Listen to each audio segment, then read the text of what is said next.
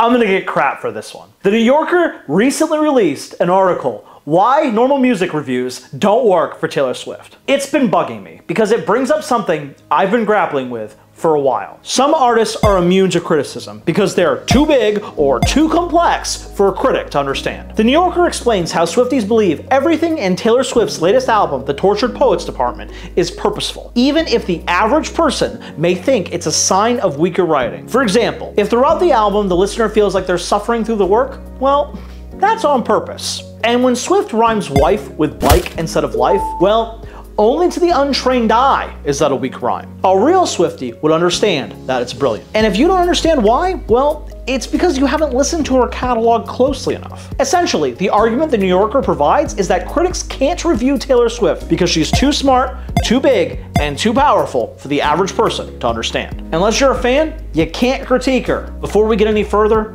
a large disclaimer. Critique of the Tortured Poets Department is not the point of this video. I have nothing against Taylor Swift, and I don't have any problems with fans enjoying things. Easter eggs can be fun, and it's cool to get deep into the lore of something. But I do have a problem with this argument the New Yorker and some fans are proposing, that criticism is irrelevant if the critic isn't a fan of it. And perhaps even more damning, that the critic can't possibly ever understand it. No matter how you slice it, this isn't a healthy way of thinking. Art should always be subject to critique. By putting something out into the world, you are opening yourself up to criticism. People may not like what you make, and they have an ability to say so.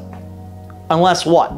You're too important? Understandably right now, the industry revolves around musicians like Taylor Swift. But should she be immune to bad reviews because of that? Because she's bigger than everyone else? Let's take that logic and flip it to a band I like. Pink Floyd is an important, influential rock band, but I still think some of their albums are terrible. For example, I wouldn't give a good review to Momentary Lapse of Reason. The band suffers immensely with the loss of Roger Waters in the 80s, and cheesy pop doesn't work for the Floyd. But okay, that's a band I'm a fan of. What if I were to talk about an artist that I hadn't listened to before making a video? Well, I did that with 100 gecs. But before I published that video, I did research on the topic. This is what most critics do all the time because they know how important context is for a review. These critiques that are coming out of Pitchfork and others about TTPD are not baseless. But okay, not all of them are fans, but that doesn't mean that their opinions are any less relevant. But some Swifties and the New Yorker are claiming that these opinions are less relevant. If you claim TTPD can only be understood if you're a real fan,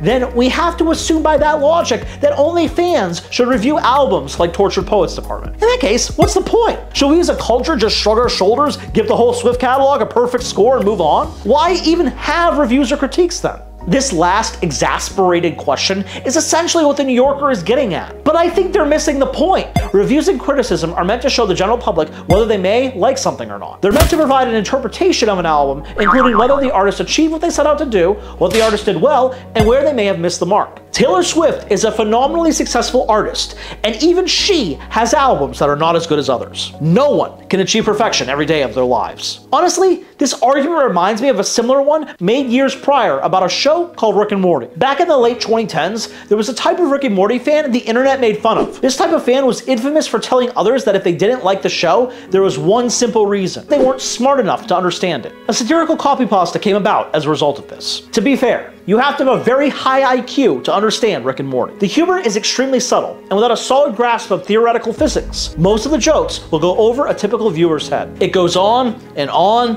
and on, but the talking points are eerily similar to what Swift fans or even Marvel Universe fans are arguing. That we must, as a culture, dismiss any critique that fans do not agree with because non-fans don't have the depth or experience to understand it. And that's just not right. Fans can enjoy what they like. But if non-fans don't think it's good, it doesn't mean they're wrong. And if their opinions are backed up with examples, they're not any less relevant than the ones fans provide. But that's just my opinion. Maybe I don't have a high enough IQ to understand what's going on here. Maybe I'm not enough of a fan of the New Yorker to understand what they're really saying. Let me know what you think in the comments below. I'm Bill Cooper, and as always, I love you all.